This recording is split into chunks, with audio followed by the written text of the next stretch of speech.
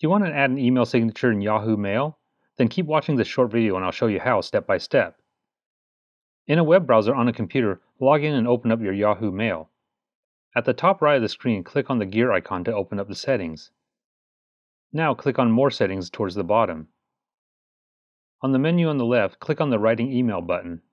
And here under the Signature section, click on the toggle button to activate email signatures. Now you'll see a familiar text box where you can add whatever you want here. There are also basic formatting tools to customize your text. You can also add a clickable website address here too.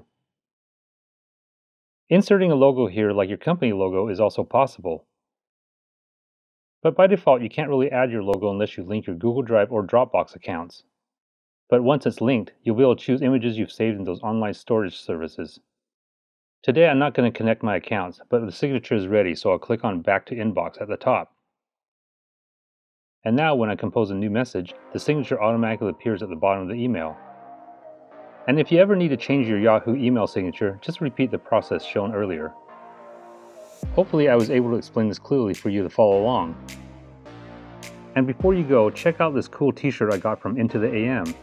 Into the AM has some of the most unique t-shirt print designs for both men and women.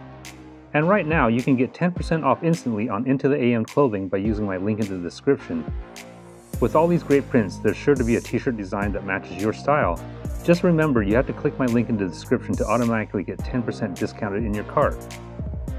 If this video was helpful, please give me a thumbs up and hit the subscribe button to stay up to date on all my weekly videos.